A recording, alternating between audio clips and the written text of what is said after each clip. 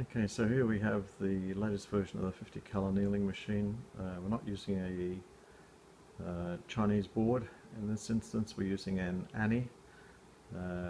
We can see that there's a radiator system on for cooling as opposed to the reservoir that we had before.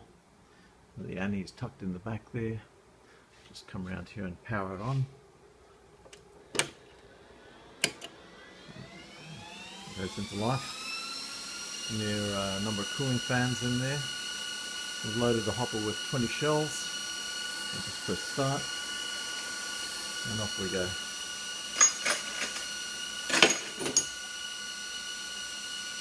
First shell.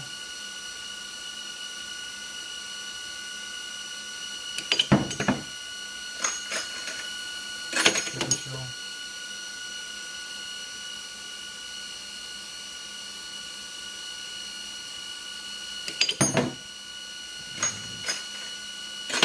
We'll go through 20 shells here.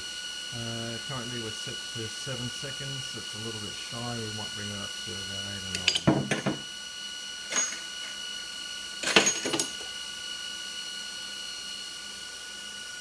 And there you have it. This is the 50 color annealing machine in the Annie in this instance, as opposed to the Chinese version. It's a lot faster, a little more power in that board. Same cooling system, coil, water cooled, same Arduino driver, same controls, but new annealing. Hope you like it. Cheers.